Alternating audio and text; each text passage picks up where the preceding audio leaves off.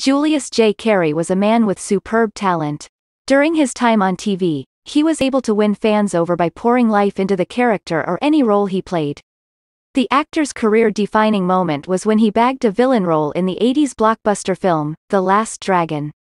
Carey acted as Sho'Nuff, a man who opposed the good guys with his fighting skills and overwhelming confidence.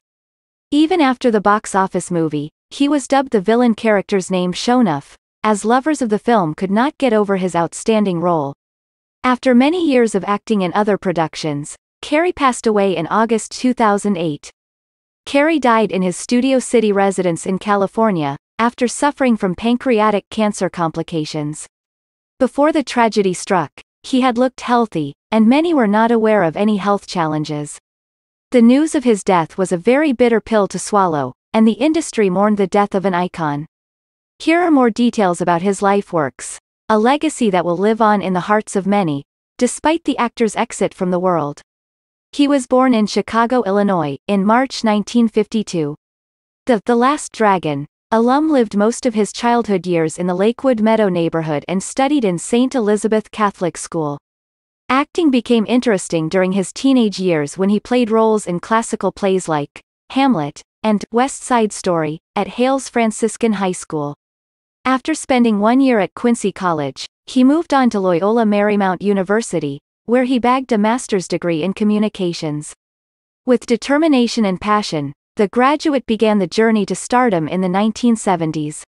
Shortly after his degree, he landed roles in 1979's Disco Godfather and The Fish That Saved Pittsburgh. Carey later starred in 1985's The Last Dragon, which gave him due recognition from the industry and fans nationwide. The actor's other famous works were The Adventure of Briscoe County Jr., The New Guy, World Gone Wild, and The Man with the Red Shoe. He was also a prominent figure in Black Hollywood by starring in other family dramas and sitcoms. The episodic dramas that featured him were Moesha, Cosby, Jag, It's a Living Duet, Boy Meets World, and The District. The on-screen martial art expert, Sho'Nuff was survived by his second wife, Naomi. He was first married to a woman named Kathy Smith. Other family members include his brother, Ronald, and mom, Reverend Helen Carey, an executive minister who worked in Christ Universal Temple. The Last Dragon was a cutting-edge film at the time of its premiere in 1985.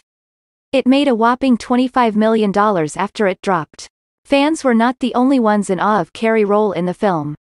The 6 feet 5 inches actor also developed a healthy relationship with his co-stars, who in turn spoke highly of him. Leroy Green, who played the hero in The Last Dragon, explained that his colleague was impressive behind the camera and effortlessly brought life to the seemingly over-the-top character. Carey was prepared to give his best in the film.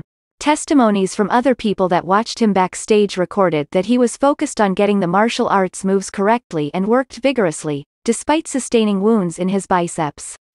Thanks for watching. Like, share and subscribe.